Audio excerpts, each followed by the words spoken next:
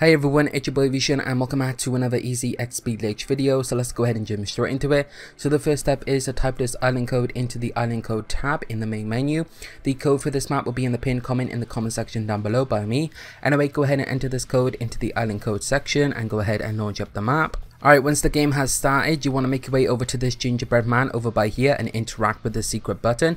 Alright, once you have interacted with the gingerbread man, go ahead and turn around and walk up these stairs over here. Then walk up these stairs by here, and then there should be a secret button. Interact with that button and then you get a little booster for your XP.